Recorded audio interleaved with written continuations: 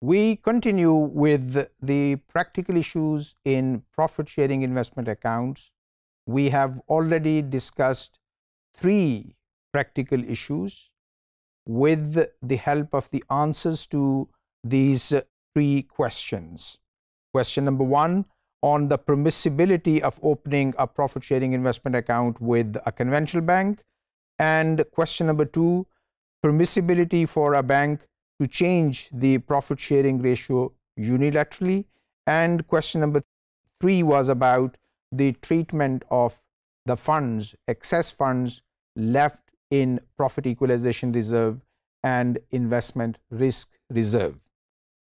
Question number 4, which is for this module to answer, is it permissible for an Islamic bank to offer guarantee of capital and return on profit-sharing investment accounts? To answer this question, we have to again go back to the principle of mudaraba or the contract of mudaraba. By now, I hope that you have memorized the definition of mudaraba, which I am going to repeat once again for your benefit.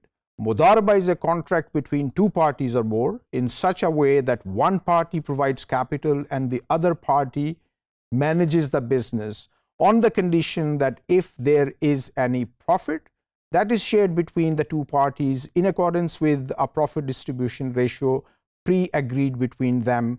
If the loss occurs, that is going to be borne by the party providing capital.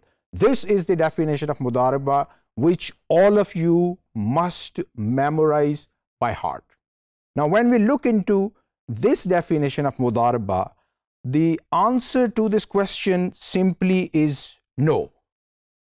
The bank cannot guarantee the capital, or it cannot offer a fixed return, i.e., there is no guarantee of capital and there is no guarantee of return in case of profit-sharing investment accounts based on the principle of mudaraba.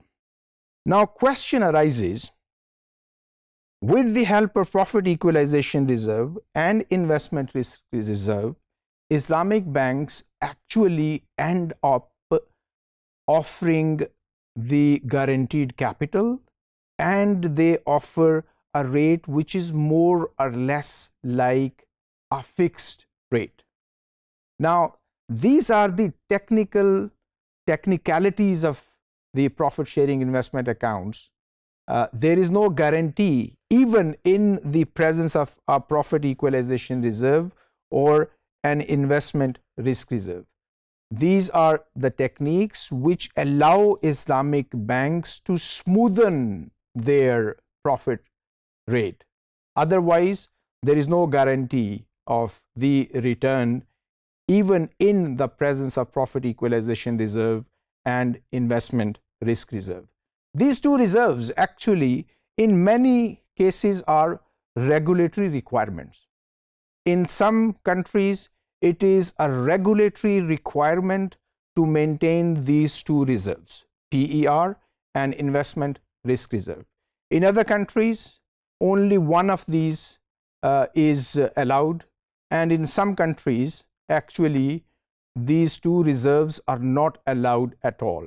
In case of Saudi Arabia, for example, where unrestricted profit-sharing investment accounts are not allowed, only restricted profit-sharing investment accounts are allowed.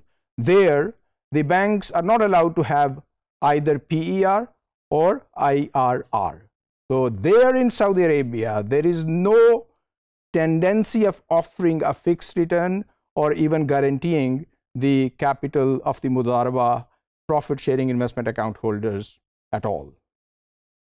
So, the simple answer to this question is that it is not possible for any bank to offer guarantee of capital or guarantee of a fixed return. In certain jurisdictions, actually this is a regulatory requirement that profit-sharing investment accounts should be managed as if they were deposits. In case of deposits, of course, there is guarantee of capital.